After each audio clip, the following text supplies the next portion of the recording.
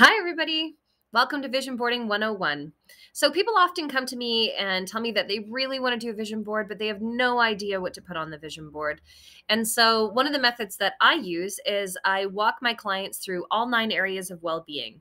And one at a time, we go through and rate where we are in terms of our wellness based on what we want in our preferred reality. So, a 9 out of 9 is I am living my best life. I'm living in my preferred reality. I am living in complete harmony.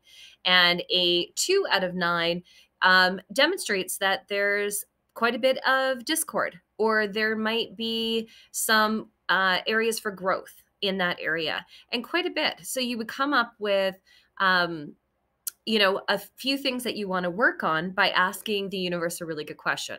So expansive questions begin with what and who, and inexpansive questions, so ones that feel disempowering, begin with when and how. And so you want to ask questions like what or who, and put it out to the universe. So what would I want more of in one of the 9? So you would be like, what do I want more of physically? And then you would write down all of those answers, and then those answers provide you with words that would go on your vision board. So if it's physical, maybe you want more flexibility. Okay. However, I recommend that instead of putting flexibility on the vision board, you want to give your mind a picture.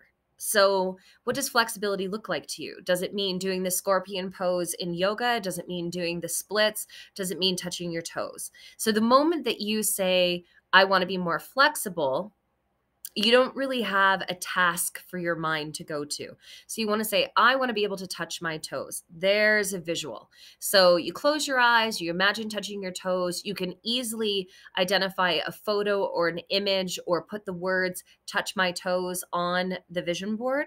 And then your reticular activating system goes to work looking for different ways that it can fulfill your deepest desires. I hope you enjoyed that tip for today. Take care.